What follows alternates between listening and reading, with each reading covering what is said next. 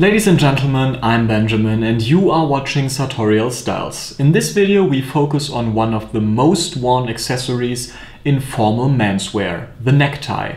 I'll talk about its history, about the situation today and about different fabrics, styles and construction methods. Let's go!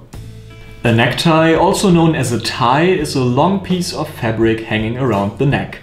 It is tied under the shirt collar and knotted at the throat. Ties can be worn by men and women. They are more commonly seen in menswear though. They are often worn with a collared button-up shirt and a suit or a formal jacket, a saccappetto as Demetrios Levi would say. Other possible options of neckwear are bow ties, ascots and scarves. The history of the necktie starts in the 17th century, where it was worn by Croatian mercenaries serving in France. This is where the original name cravat comes from. Neckwear gained popularity when King Louis XIV started wearing a lace cravat. Many people followed his example and the European tradition of wearing pieces of fabric around your neck was born. At this time, the shape of the fabric was way more large and fleshy. During the Industrial Revolution, the typical shape of the necktie as we know it today was born. People wanted to have a piece of fabric around their neck that was easy to tie and would not come undone during work. From the 1920s until today, the shape was pretty much untouched and the tie is a staple in a man's formal wardrobe.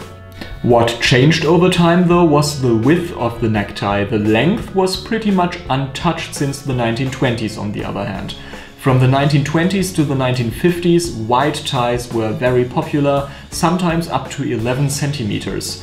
In 1951, a very skinny shaped necktie was introduced. From that point on, the most common width changed every 10 to 20 years. Today we are seeing many slim ties in current fashion, but also a movement of elegant people wearing wide ties as they were worn in the 1920s and 1930s. The standard length is 140 centimeters. Shorter and longer options are available though. Widths between 7 to 9 centimeters are most popular today. In the 19th and 20th century, ties became a popular membership sign, in particular in England. Clubs, schools and other institutions had ties with certain patterns assigned to their organization. For this purpose, ties with a regimental stripe pattern are most common. Another interesting topic to look at is fabric. The most common choice for neckties is silk in many different variations. Silk twill, grenadine silk, shantung silk and ancient madder silk are just a few options to start with. Different fabrics represent different formalities, with cotton and wool being less formal, smooth silk being the most formal. Linen and cotton might be used for summer ties in particular, while wool flannel and even tweed are popular in the winter months. Many cheap ties are made of polyester. I don't really recommend wearing them though, because the fabric is very shiny and has a cheap appearance people will notice. Now we have talked about length, width, shape and fabric of neckties. Comparable to different canvassing methods on a suit, ties are constructed in different ways. Most common and cost-effective is the three-fold construction. The outer fabric is flapped over and held together by a stitch or multiple stitches, mostly made by hand. Many manufacturers put a lining into their three-fold ties to give them more shape and structure. Unlined options are available as well. They are more fluid and flexible. Unlined three-fold ties are mostly made of heavier weight fabrics. There is another important distinction to make: untipped ties versus self-tipped ties. A tie being untipped is usually a sign of quality. It requires more of the original fabric and it takes a lot more time to finish the tie. Besides the traditional three-fold tie, other constructions are around today.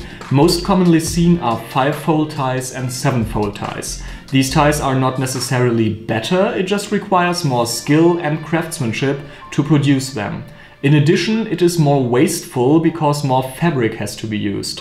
Some people claim seven-fold ties drape better than regular three-fold ties. In my experience, the exact opposite is the case though. I even have this strictly limited 12-fold tie by Calabrese Napoli in my wardrobe. At this point, it's just about flexing the skill of the manufacturer and not about creating a superior product. If you enjoy the craftsmanship and are willing to spend a lot more, go for 7-fold ties. In my opinion, regular 3-fold ties do the exact same job while being more cost and resource effective. Neckties can be knotted in many different techniques.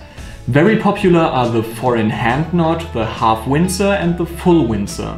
Some knots are symmetrical, others are not. Some knots are very wide and large, others sleek and small.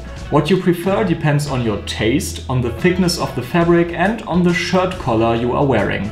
Wider spread collars look better with wider knots. Classic collars look better with smaller knots.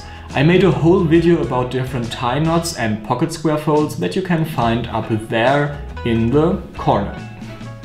And that's it. Focus on the necktie. I hope you enjoyed this video and were able to learn something new. I really love to wear neckties and I would be happy if you were inspired to wear one as well. Up there I linked my Focus On video about pocket squares, and up there you can find my video about combining tie knots and pocket square folds featuring Oliver Wicks. Down there you can subscribe to my YouTube channel. Don't forget to click on the bell icon if you want to be notified about new videos on classic menswear. Have a nice time and see you next week.